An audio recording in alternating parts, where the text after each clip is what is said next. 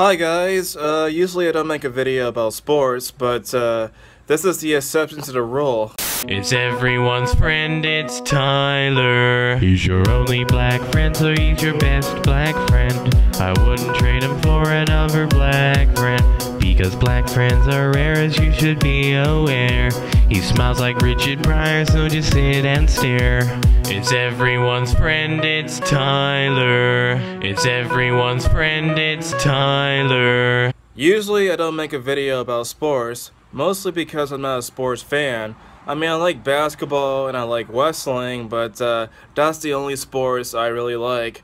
As for football and also soccer and all the other sports like golf and tennis, I personally don't like them, not one bit. Even though I'm not a sports fan, I personally support the actions of #TakeAKnee, and the reason why I support it is because it's an attack on free speech. Yesterday on Twitter, Donald Trump said that NFL players who do not stand for the flag should actually get fired by their managers. First of all, I don't understand the idea of calling American football. I mean, the whole entire game is mostly tackles and touchdowns. You use little foot in football. As a matter of fact, the only real football is actually soccer, but what the hell. Number two, what Donald Trump did was actually against the law. According to our laws, a person from the government, whether it's like the president or congressman, cannot influence private industries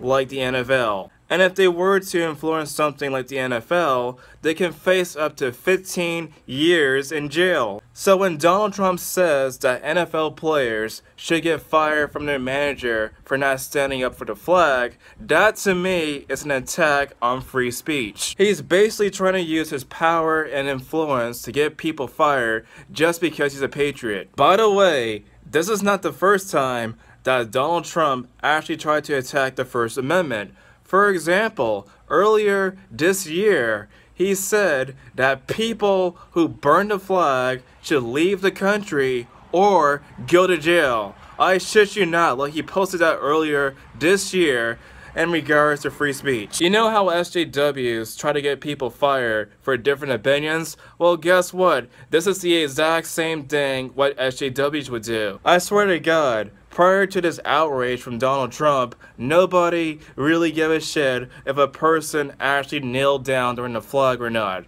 Like seriously, I never heard anybody talking about this stuff until Donald Trump started talking about it.